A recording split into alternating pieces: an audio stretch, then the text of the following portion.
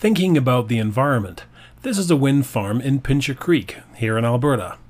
Our oil-rich province derives more power from wind turbines than anywhere else in Canada. When considering alternative fuel sources, what are some of the questions you should ask?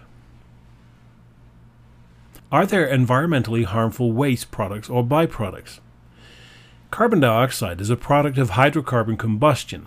Whether it's coal-fired power stations or natural gas-powered turbines, carbon dioxide is a product that contributes to the collection of greenhouse gases already in the atmosphere, increasing Earth's surface temperatures. Natural gas combustion, though, produces half the amount of carbon dioxide than coal combustion, a consideration in fuel choice. Combustion processes that form oxides, such as nitrogen oxide, mixes with water in the air that fall back to Earth as acid rain. This changes the pH of the ground, destroying plants and trees and the natural habitats of animals. Nuclear fission is considered by many to be the power source of the future. The small amounts of nuclear waste created by these newer power plants leave some people to wonder if any nuclear waste at all is still too much. And the earthquake in Japan and the resulting catastrophic damage to the Fukushima Daiichi fission reactor has left many worrying about how safe this technology is. As a side note, the heat content of a fuel is the amount of energy released per kilogram. Heat content as well as environmental factors are important considerations for fuel choice. Is obtaining or harnessing the fuel harmful to the environment? Oil wells and strip coal mines destroy habitat.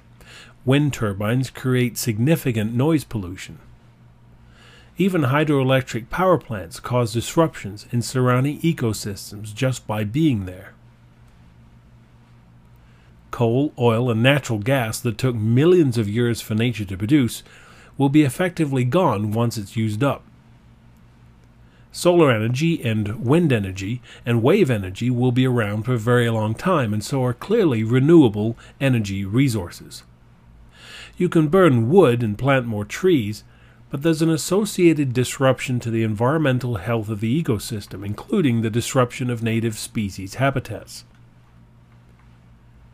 And yet the new Grand Prairie Eco Power Center uses wood waste to co-generate electricity and steam for use in nearby sawmills.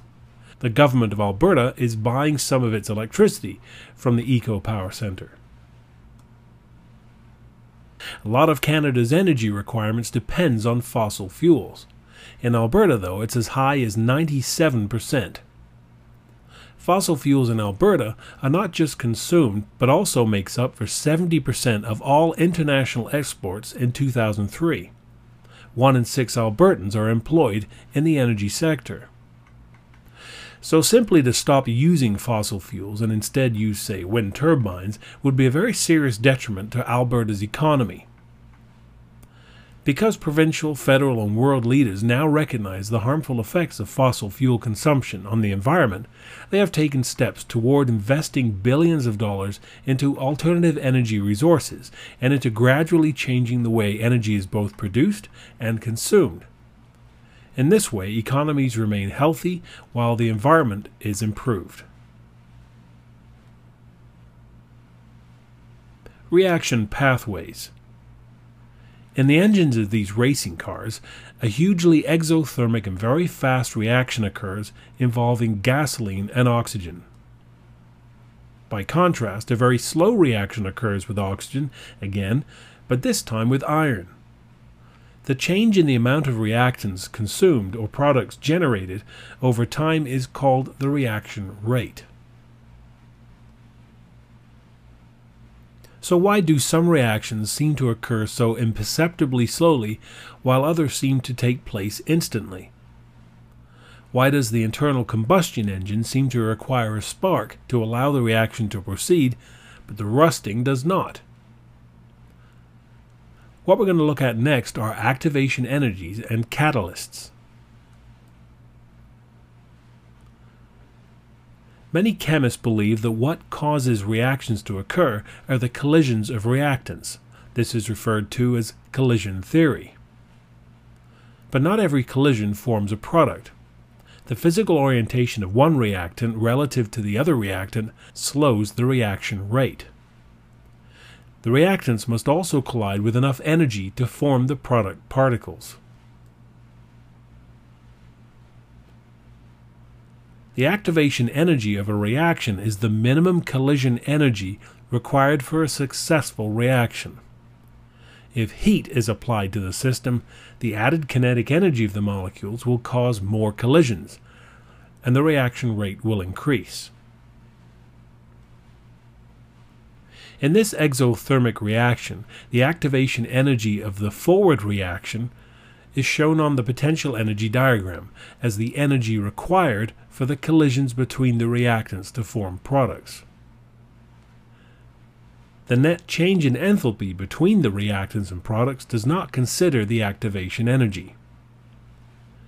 The activation energy for the reverse reaction is significantly larger, as would be expected in an exothermic reaction, since it includes both the change in enthalpy and the activation energy of the forward reaction.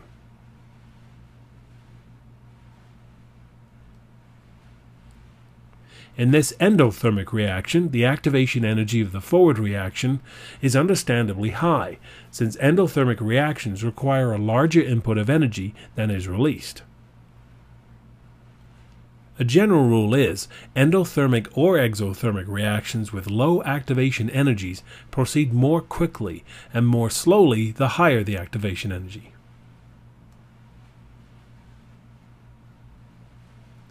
The reason why gasoline doesn't spontaneously explode into carbon dioxide and water vapor is because of the activation energy. This is provided by a spark in the combustion engine, sufficient enough to provide the activation energy for a few molecules of oxygen and gasoline. The gasoline continues to burn because the energy released during combustion provides the activation energy for other gasoline and oxygen molecules.